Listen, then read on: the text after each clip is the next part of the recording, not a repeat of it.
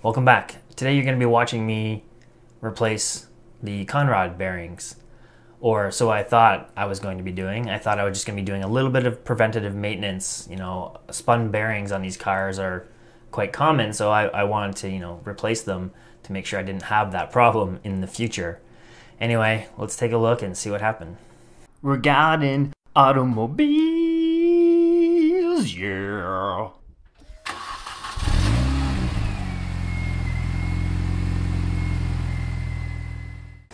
Okay, I've got everything I need for this section. Just gonna replace the bearings. It doesn't seem like much, but this is a big job, I think. So I have the new bearings, which are just in a box here. And I've got new bolts because the guide calls for new bolts, and then some assembly lube. So it should be pretty straightforward. Okay, here's the idea. I've turned the crank, just with the bolt here, until these two journals are at their lowest point, which should give me enough space, hopefully, to get the journal out, swap out the bearings. Let's try it. Gonna be very careful to keep everything in the same orientation.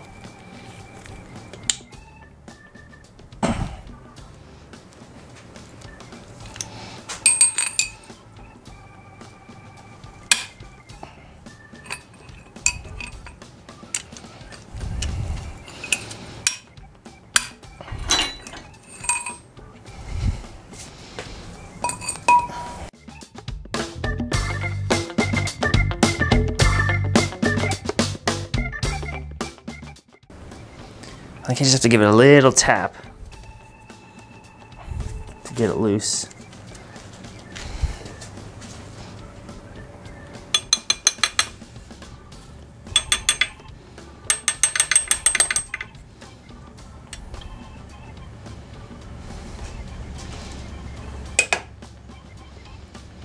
Okay.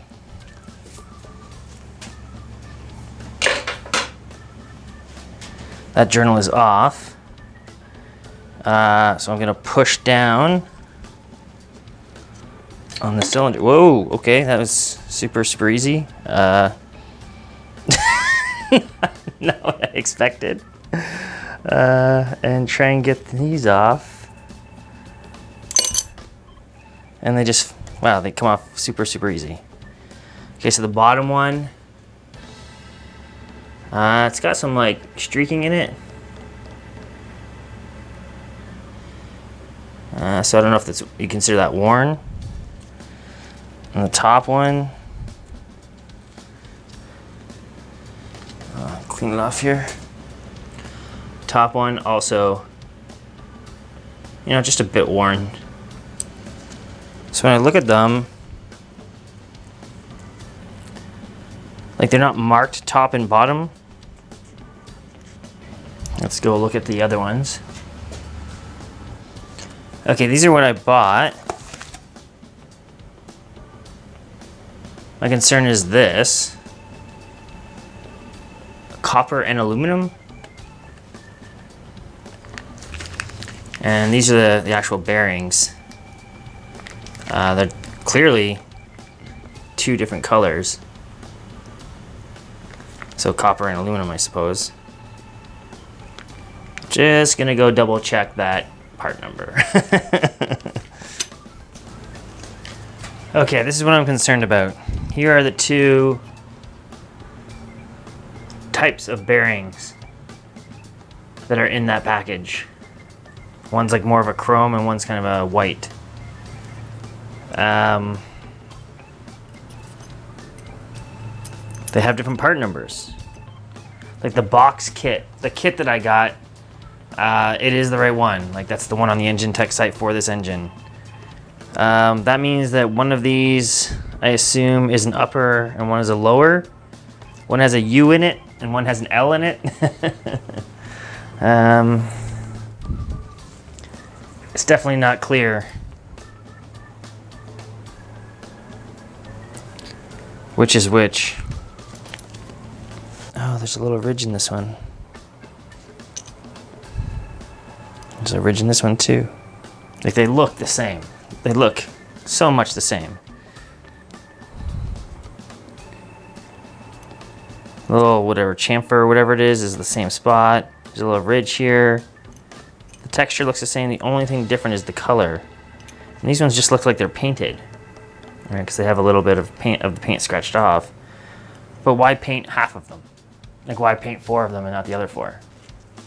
After some investigation, there's no clear answer, so I'm gonna go with the numbers that are on the side, meaning that all the sort of chrome ones are the lowers and all the white ones are the uppers. Okay, so I'm gonna reach in. I feel like smaller hands would be a benefit here. Just gonna pull up the cylinder a bit, swing it out. So I've sort of swung it out this way. This is from my angle here. And then I'm gonna drop and press in like that.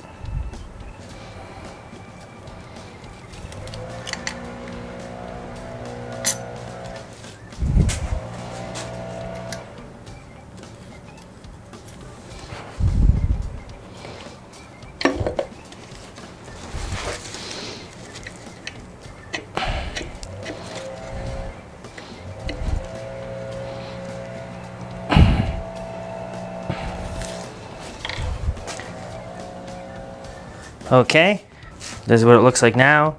Now I'll put assembly lube on both of them and we'll be good to go.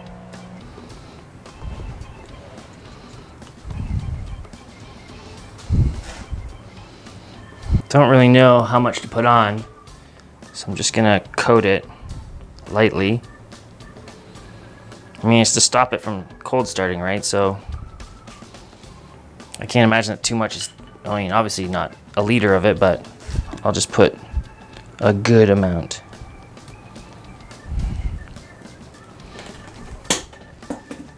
That's fine, it's just fine. The ARP bolts come with this stuff. And you just put it on the bolt before installing it. It's supposed to help torque it properly. So with that grease on it, it's supposed to be torqued properly.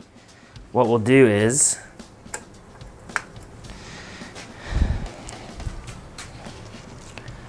reach in here,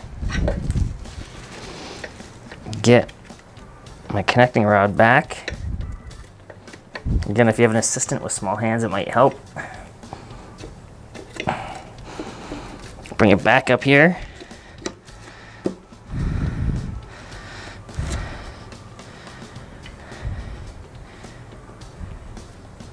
Install this back the way it was.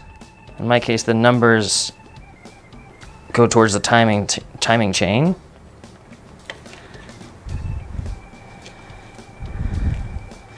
And I'll just put these in by hand for now. The massive directions card says to 25 foot-pounds. It's interesting, it says, hopefully you can be able to see this, make this out, to use a stretch method if you have this thing to do that. I don't know what that is, so I'm just gonna go to 25 foot-pounds. Okay, 25 foot-pounds.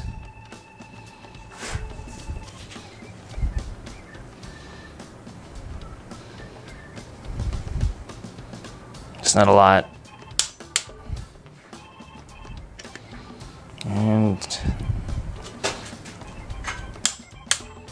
I'm just gonna double check those instructions because that doesn't seem like a lot. Okay, 25 pounds it is. Now I'm gonna do, normally I guess you would just go in order, but since this one's already up, I'll just do this one and I'll do the other 3. Actually, I'm gonna do all the other 3 the same.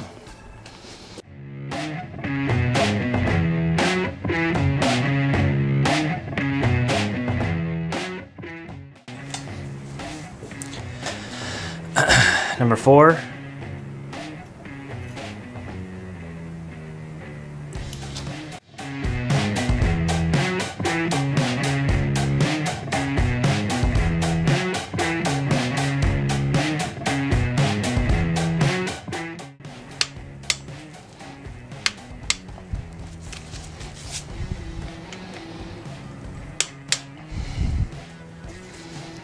Okay, 1 and 4 done.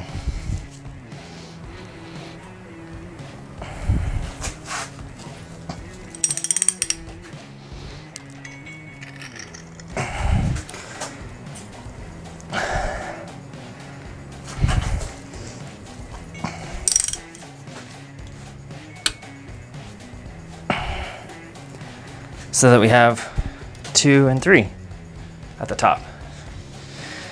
So let's do 2.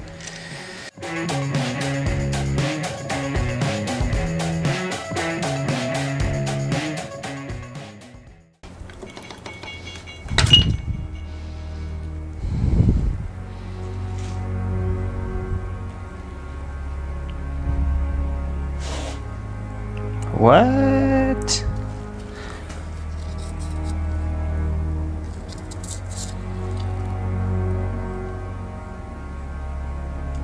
Oh, shit.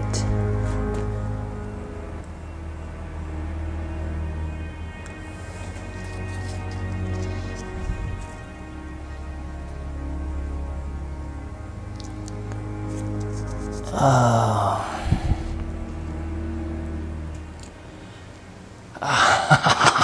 Why? Why?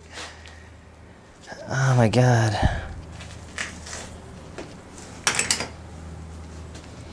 I don't know if you can see this right here.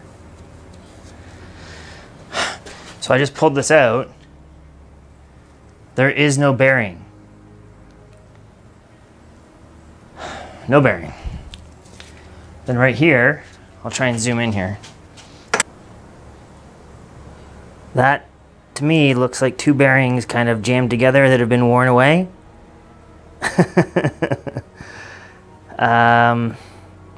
Well, let's take a look. Wow. I guess engines can run with spun bearings.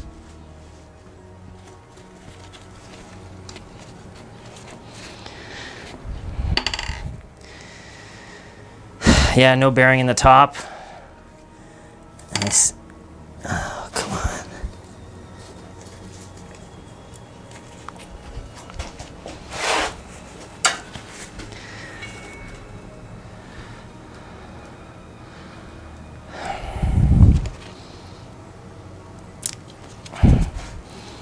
I hope these aren't like sharp. They look sharpened. Just gonna get something that won't damage the crank here.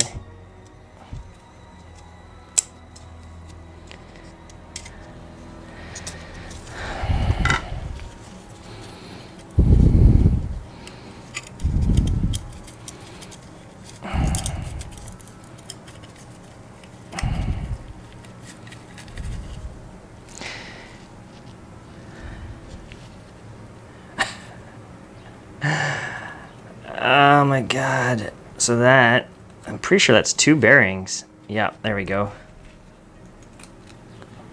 So my new engine was running, but had a spun bearing.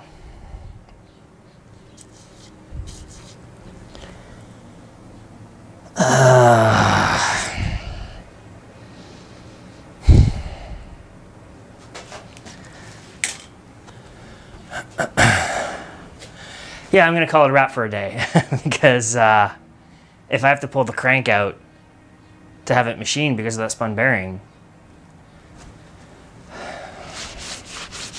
yeah, that's it for today. You should subscribe. That clip was 3 weeks ago, and I gotta tell you, I was just ready to scrap the whole car, to be honest. Just scrap the whole thing. It's just so frustrating when things keep going wrong. I just needed some, I knew that I just needed some cool off period. So here I am. I haven't touched it. Everything's exactly where I left it out in the garage. I haven't been back to work on it at all.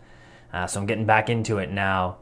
And I knew it was going to be expensive in the long run to create a track car. It's tough. Like, can I even call it a track car if it's only been on the track once? So I'm going to take the engine apart, bring it to a machine shop, and have them look at the crank. It should be cheap to fix. I'll have them look at the block too. If it's not cheap, well, that car, I don't know if it'll survive. because I got this voice in the back of my head yelling, you know, you should have bought a 3 Series. You should have bought a 3 Series. And who knows, maybe I would have had more problems. But the voice is there. I'm going to ignore that voice.